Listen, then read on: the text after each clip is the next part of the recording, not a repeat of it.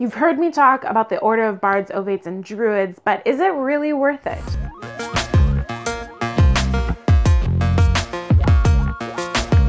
Hey there, saplings! Welcome back to Esoteric Moment. My name is Danny, and I am going to talk to you about the top 10 reasons to join the Order of Bards, Ovates, and Druids. I'm guessing you've already seen, but maybe you haven't, my videos where I review the Bard and Ovate courses from OBOD, or the Order of Bards, Ovates, and Druids. And if you haven't yet, then you should check out the little information tab.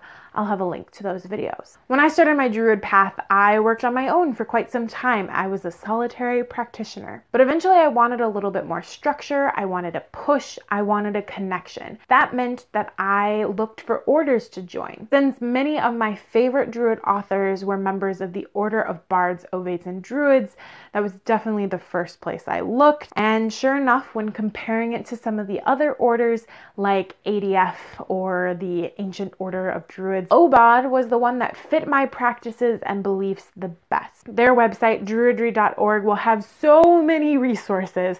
So if you're curious like I was, then definitely check out their website. But let's get into the top 10 reasons for why I think OBOD is worth joining. So for number 10, definitely community. There are a million groups online, there are a ton of local groups, and there's just a really awesome feeling of connection and working together through the Order of Bards, Ovates, and Druids. I appreciated that there was a forum online, even though I'm not really there anymore.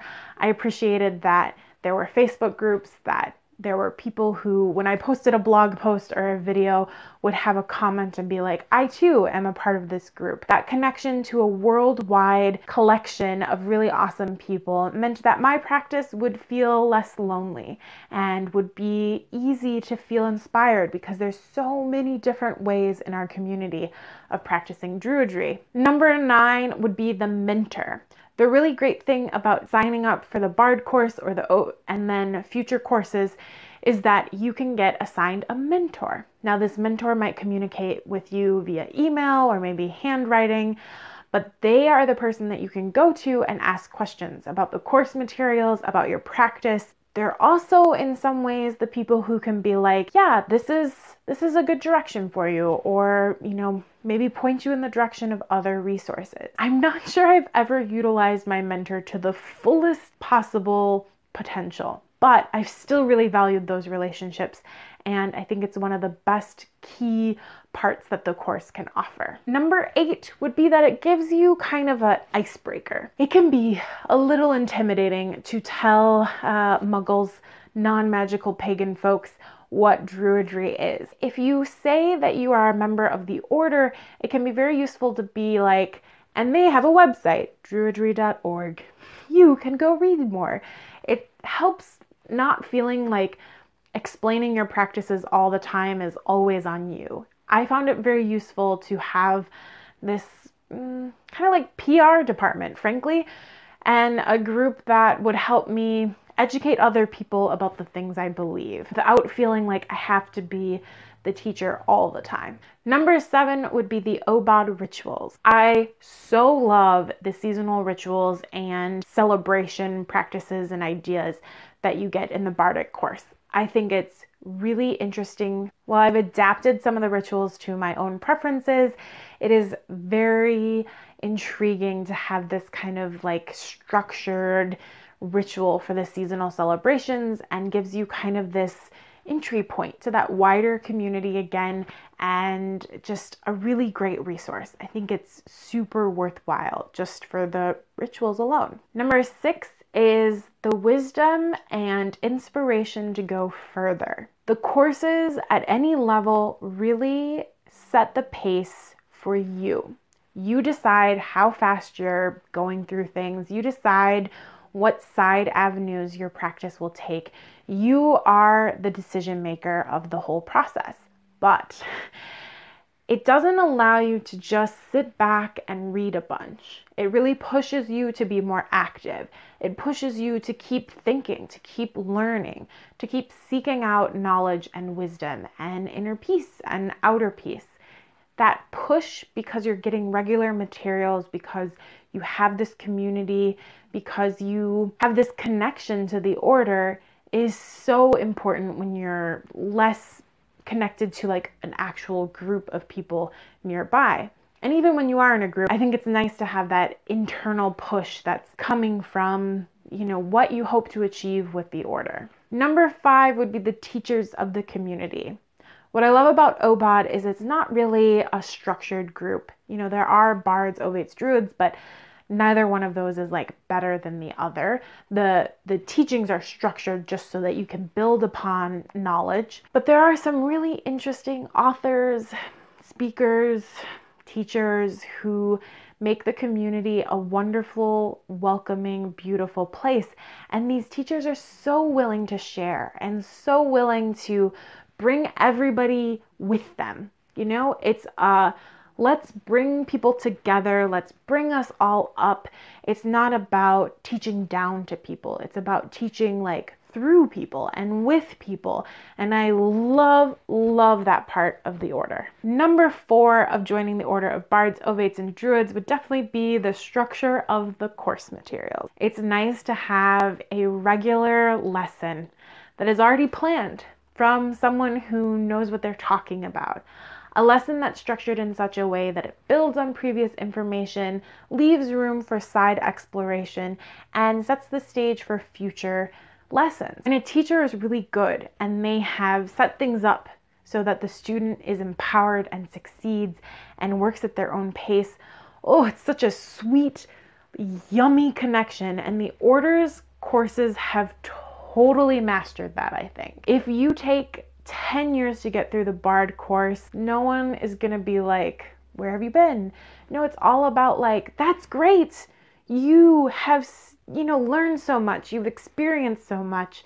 There's just wonder and appreciation for every student's journey.